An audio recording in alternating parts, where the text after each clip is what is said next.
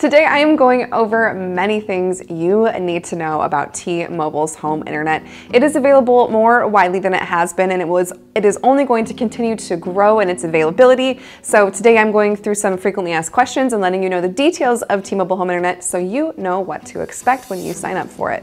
I'm Sherry Riggs, this is WhistleOut TV.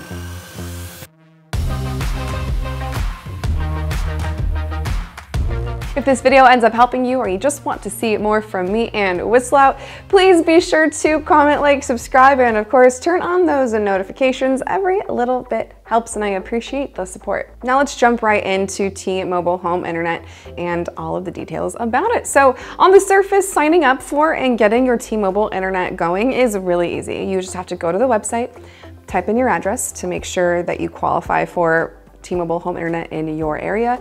You just need to order the gateway, download the app, and then you are off to the races and good to go to start using T-Mobile's wireless internet. But that's not all there is to it. There are some little tips and tricks along the way and some things to expect after you've used the service for a second or two, according to reports and from people I know. So let's get into those. So first and foremost, T-Mobile has only one internet plan to choose from. It is not cable, it is not fiber, it is through their wireless network. So you just get a gateway that connects to the T-Mobile signal in your area, it connects to the closest tower, and you're really just using a cell phone signal for your home internet, and that gateway distributes it to your home and is able to use it on all your devices. So that's what T-Mobile's home internet is. And their one plan costs $60 a month, but oftentimes they have deals right now. You can get a deal for $50 a month if you auto pay, but that deal might come and go by the time you have watched this video, but always check T-Mobile's site because there is always deals going on for their home internet. So you can be sure to be paying around $50 to $60 a month for T-Mobile's home internet. Okay, so that was the cost. What are the speeds you can expect? This is where it gets a little bit tricky. In the beginning, T-Mobile promised 100 Mbps speeds for all of their customers, and that was a pretty lofty promise, being able to offer that, because sometimes even cable companies can't promise that, and you have to pay extra to be able to just potentially get those speeds. So to have a promised speed of 100 Mbps was pretty impressive, but as time has gone on, as more people have been using the service, it has become very apparent that 100 megabits per second is not the standard. And in fact, on T-Mobile's website, it says they expect some users to get an average of 100 megabits per second, but the average user can expect at least 25 megabits per second, and that is just dismal. That is sad. So you can expect, I guess, what I'm trying to say here is for $50 to $60 a month, you can get between 25 and 100 Mbps internet speeds. Now, I don't recommend anybody who uses data heavily to go with T-Mobile. I think T-Mobile is definitely for light data users, people who work from home but don't need to upload content. Should be just fine for video calls and the like, but heavy internet users, probably not for you.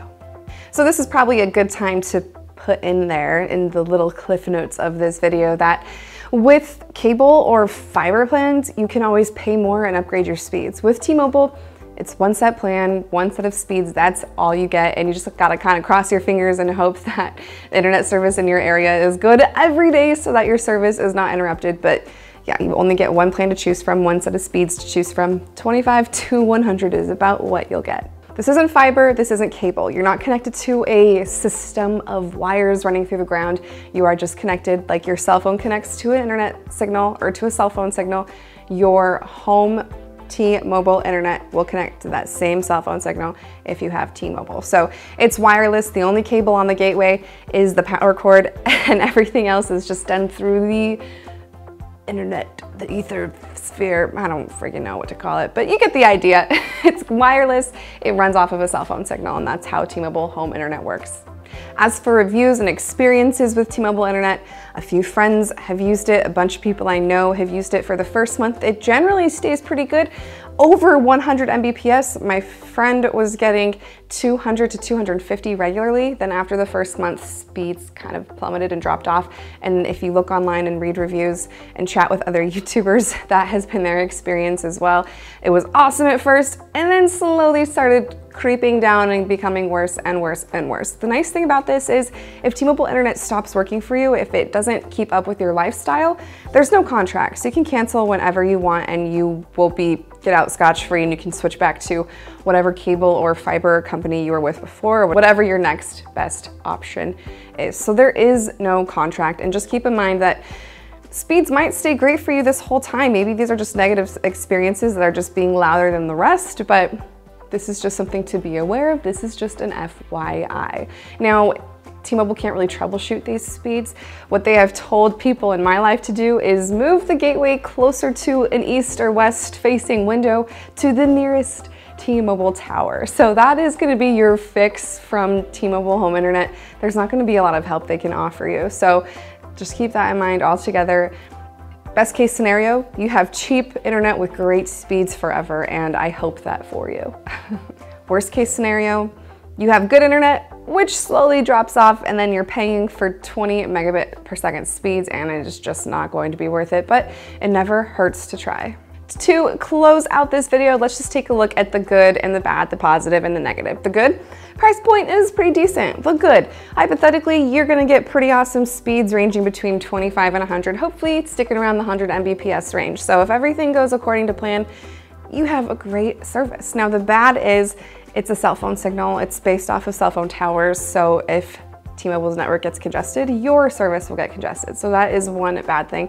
Overall, best case scenario, T-Mobile internet could be a good option for you. Worst case scenario, you spend 60 bucks one month, you don't like it, you cancel it, and then you go on to the next. So overall, not a bad idea to try it if you're looking for something new, but just keep in mind these woes that can happen to you and have happened to other people. Okay, that's it. I'm Sherry Riggs. You're watching WhistleOut TV. If you have any questions, let us know in the comments below. And that's it for today. Bye.